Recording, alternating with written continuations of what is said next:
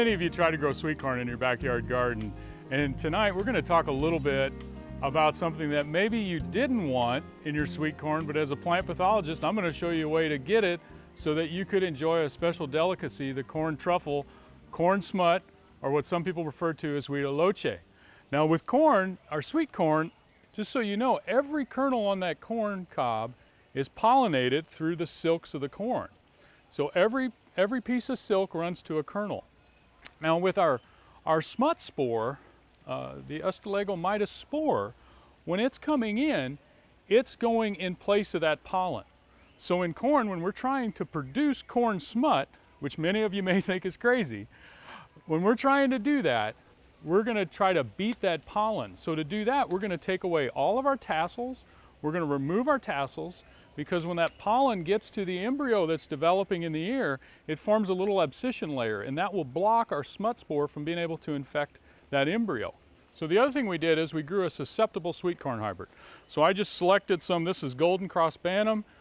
We know it's susceptible to moderately resistant in some rankings, but we feel this would be a good host for our corn smut. For our inoculum portion of this, or the source of our disease, I just went out and collected some smutted corn ears from a commercial cornfield last fall. And here you can see that mass of dusty material on there, and those are all spores. It's been estimated by some that there's over 300 billion spores in one of those smut galls. So it's pretty easy to see that we could have a lot of inoculum. We're going to do this so hopefully you'd be able to do it in your backyard garden, and we're just going to take some of our teliospores. We're going to put those all over our corn plants, and then once we have silks present, we're going to actually take some of these and mix them up, and we're going to shoot them inside the ear, and also to get into that ear silk directly. And hopefully we're going to get that development and growth of those pathogenic types so that we can have a developed ear, or mostly an ear of corn smut. It's been about 3 weeks since we started this process and spread our inoculum, and we used some different methods. We did the first one where we spread just the spores, the teliospores. We took some injection and injected into the actual shoot silks of the ears.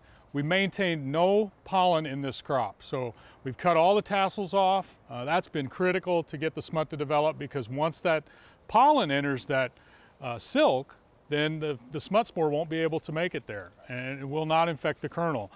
So with that, and now looking at what we've had happen, and it's continuing to develop, we've had some really good development of smut. So with this, we've been very successful in actually home gardening our corn truffles. So now we can take these and harvest them. We can take the individual pieces off of the ear, and we can use those for huitlacoche. So something that's been really fun this summer for me, just as a little side project in the backyard, and sharing with you, and hoping that you may look at corn smut, or call them corn truffles from now on, a little different from now on.